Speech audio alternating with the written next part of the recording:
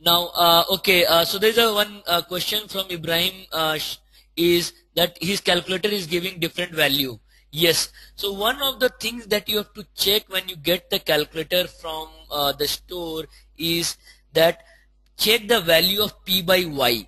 Okay, so if you see that over here you have a button I by Y, above that you have P by Y. Okay. If you press this button second and press this I by Y, you should get the value of 1. Second, if you press and you press this I by Y, it should give a value of 1. Please make sure that in your calculator it should come as 1. Okay, because by default sometime a company it gives 1, company it gives 4, like that. Make sure it is 1 value of a single sum. Okay, now let's see how to find out the present value. Okay, so what is present value? Present value is, let's say suppose you have a very good friend of yours and he is giving you $100. Okay, but he says that he will give you $100 only after 3 years. So after 3 years your friend of yours will be giving you $100. Okay, now you want to know that, okay, so many of us like are interested in knowing that how much is our net worth, right? So you know, okay, you will be getting $100 after 3 years. So can I say that your net worth will be $100? Today, if in today's world at t equal to 0 your net worth will be $100, is it a correct statement or a wrong statement? Definitely it is not a correct statement, because $100 you will be getting after 3 years. Today the value of $100 will not be 100.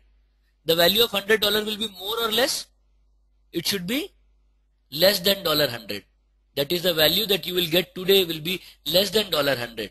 Right? So what we have to do is we have to follow a process which is known as discounting.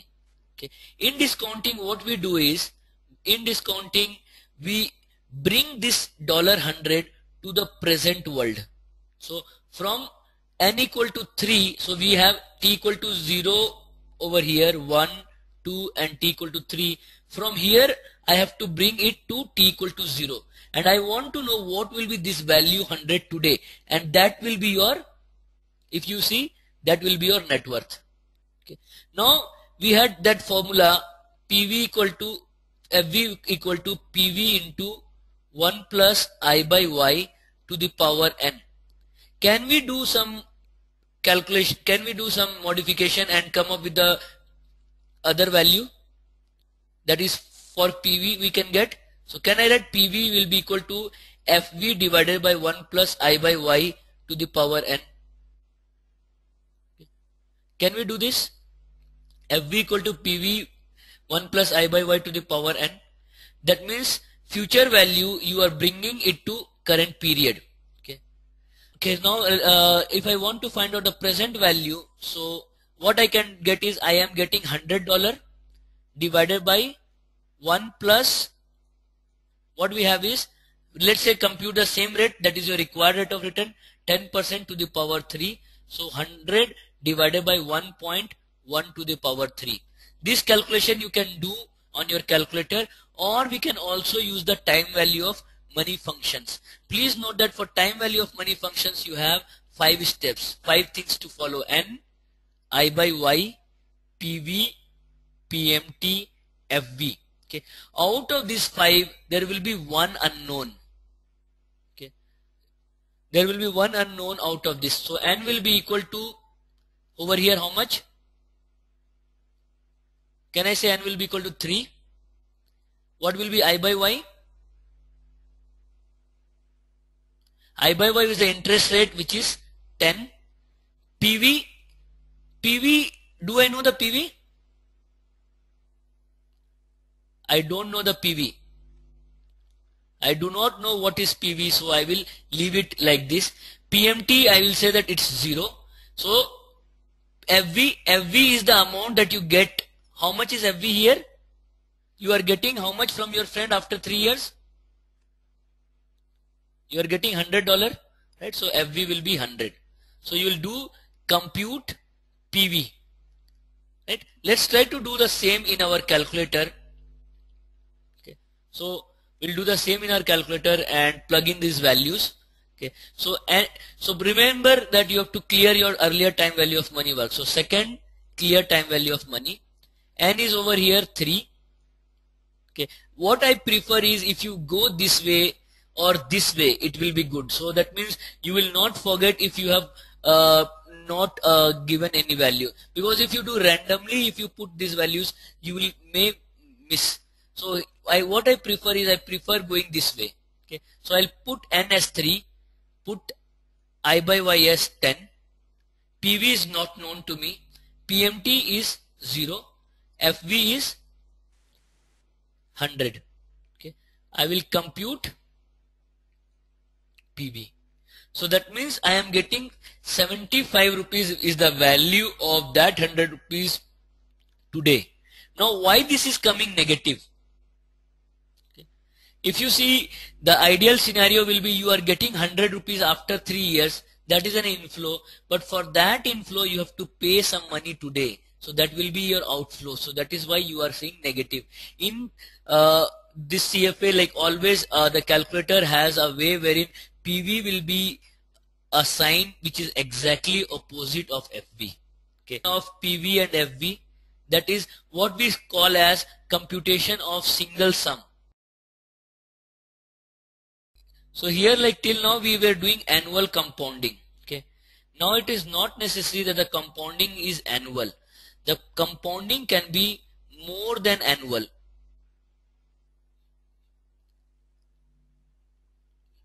Okay, now think about, let's say you are investing some of your money in account wherein it gives you a rate which is what I would say is the rate that you are getting is more than that. So let's say the rate you are getting is 12% per annum.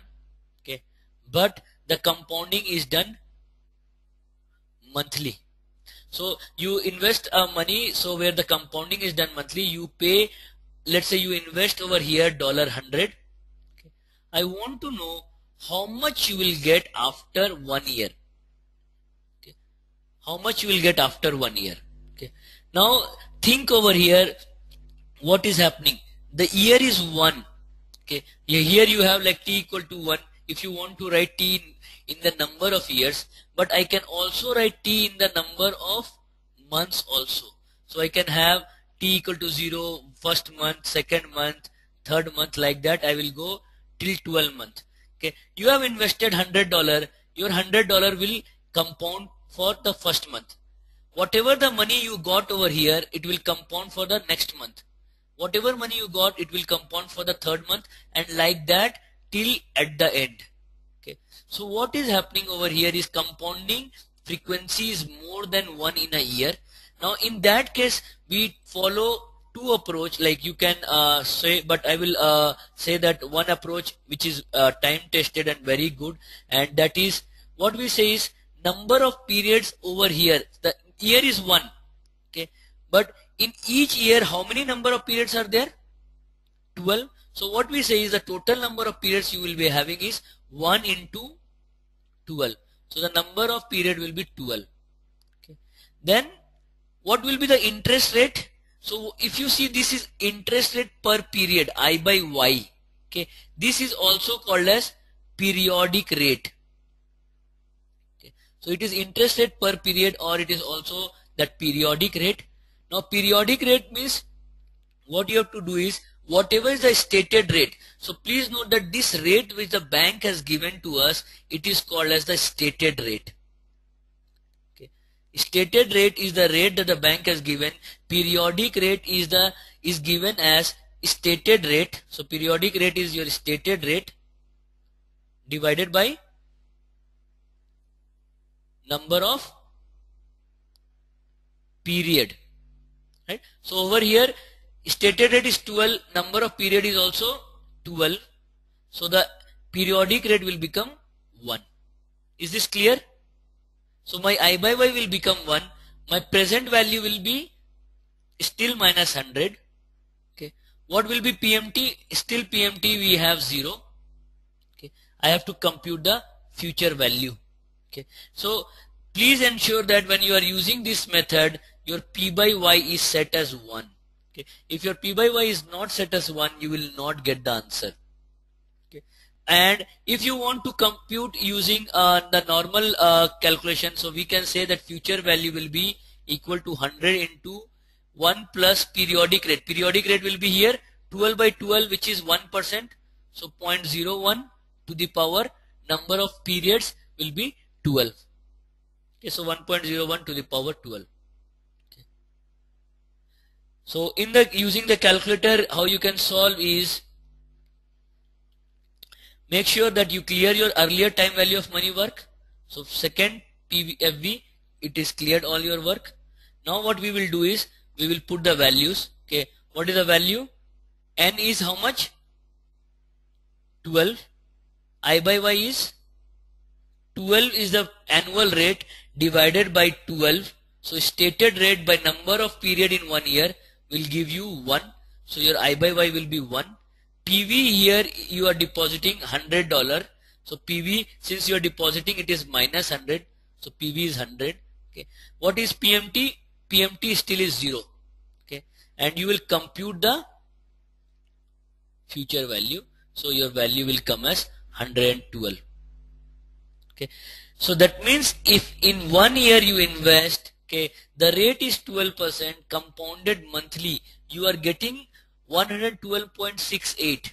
Okay. So what is the return that you have received? So if I want to compute the return, can I say that my return would be equal to 100? No, it will not be 12. That is a 12% is a stated rate. 12% is the stated rate. But think about the return. How we compute the return? Return is equal to amount minus the investment divided by the investment, right? So your amount is 112.6825. Your investment was 100, right? Divided by 100. So if you do, it is 12.6825 by 100, or in terms of percentage you will multiply with 100. So the percentage return that you have received is 12.6825 percentage. Okay. But the bank had stated you how much rate? The bank had stated you 12% rate, and you are receiving more than that. From where this money is coming? The money is coming because what you are having is, whatever you had deposited, this money, this is getting compounded.